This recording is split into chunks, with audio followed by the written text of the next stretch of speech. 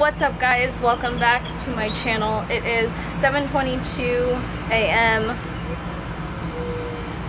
It is Thursday, June 1st.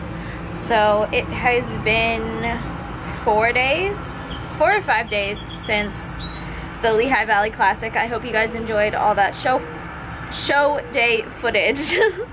I know I wasn't able to get a lot.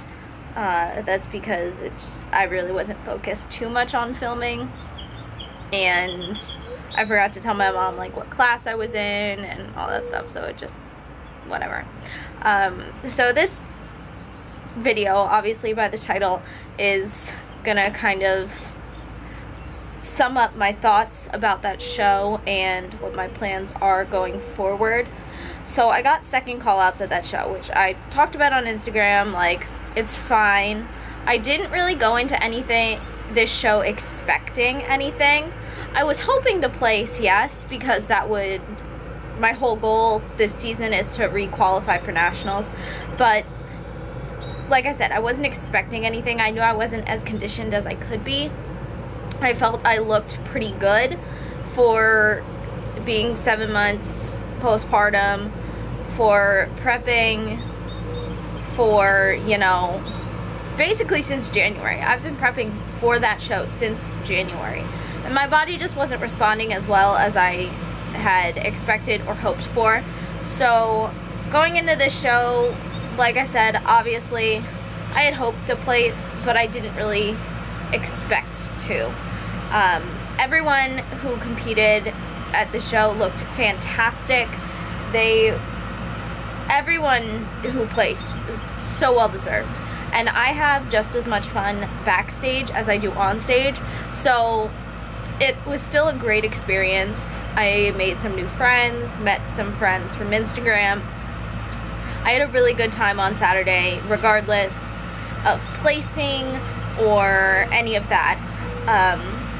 So with that said, I did come home, and I didn't film any of my like post-show treats. Basically, I had a donut after I got off stage before I drove home. I changed, I drove home. I actually ate my chicken and asparagus meal that I didn't eat backstage. And then I had half a pint of Ben & Jerry's dairy-free ice cream. So that's that. And that's what I did. And then the next day I got right back to tracking macros. Yesterday was actually my birthday, so I did track very loosely though. I know I went over. My mom made me baked oatmeal. I don't know, I was just craving baked oatmeal. I wanted something that I could loosely track, but that I also wanted to eat.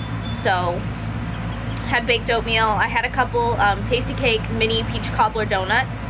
Those were good. Kevin and I went to Blue Marsh, walked around the lake, and it was just a really nice day. I did have to work yesterday, but even regardless, it was really nice to just spend time with him and with my family. My grandparents came over. It was a really good day. So anyway, I'm talking about post-show, and I kind of got off track. Yeah, it was a really great time. For my first show of the season, I can't complain. You know, it is what it is, and I'm at peace with what happened. Obviously I did cry. I was very upset, very emotional. I cried when I got home. That doesn't make me a sore loser. I didn't cry because I didn't place. I cried because I felt like I failed myself. I felt like I could have pushed harder. I felt like I could have done more. I felt like I could have just been better. And so I cried. I was upset. I've been emotional the last couple days. I know I have a lot more to give to this prep. I'm not done. This is just the beginning. I'm not done. Like I said, I have so much more to give and so much more work to put in. I know I can crush this season and re-qualify for nationals. Whether I decide to compete in my first national show this year or not is to be decided yet. We will see. So going forward. Anyway, like I was saying before, the street sweeper keeps rudely interrupting me. Going forward, I do plan on competing again. I did reach out to a coach Monday night, and I've been talking to him for the last couple days, just kind of working things out, getting a plan together, talking about rates. So I have reached out to a coach. I can't do this by myself anymore. I can make decisions for other people, and I can prep other people. Erica and Allie have both done amazing. Allie is going to compete again, most likely in about 8 to 10 weeks. So I'm super proud of her for how she did on Saturday. Her posing was on point. She looked gorgeous, and she had fun. That was all that mattered. For her first show, I'm so proud of her. She did so great. But I can make decisions for other people. I can prep other people. But prepping myself this time around just proved to be much too stressful. I overthought every little decision that I had to make, and I questioned myself a lot. And you guys were here with me. You saw that. I questioned myself every step of the way. I wasn't sure if I was making the right decision. I wasn't sure if I was doing enough cardio. I wasn't sure if I was dropping macros enough, or if I should drop macros, or if I should increase cardio. And trying to make those decisions on top of being there for Liam every single day, and being there for Kevin, and being there for my clients, it was just too much. It's too much. I need someone to just tell me what to do, whose opinion I blindly trust. Not blindly, I mean, obviously I want to know why we're doing what we're doing, because it will make me a better coach as well. But just someone who I trust to make decisions and prep me in the healthiest way possible from here on out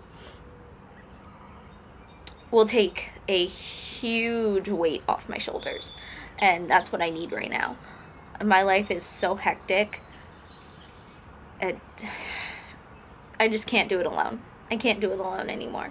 So once everything is finalized, I will let you guys know who my coach is, what the set in stone plan is. As of right now, it looks like I won't be competing again until sometime in August. But once I know what a set plan is, once you know, we've figured everything out and put together a set plan, I will let you guys know all of that. Like I said, this is not the end. This is just the beginning. I've got a lot more to give, and I'm really excited for the rest of this season. So, with that said, I must go prep my meals for the day because I work from 10:15 to 5. And I got a shower because I just got home from the gym. Still tracking macros, still doing everything like normal until got a plan from coach and just grinding away. Oh God, why did I say that? I hate that word.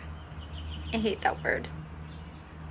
And again, I apologize for all the street sweeper noise in the background. It's so beautiful out, and I wanted to film this outside. The lighting's perfect. Inside, our house just doesn't have good lighting. It just doesn't. I hate the lighting in our house. Anyway, I hope you guys have a fabulous day, and I will see you in the next video.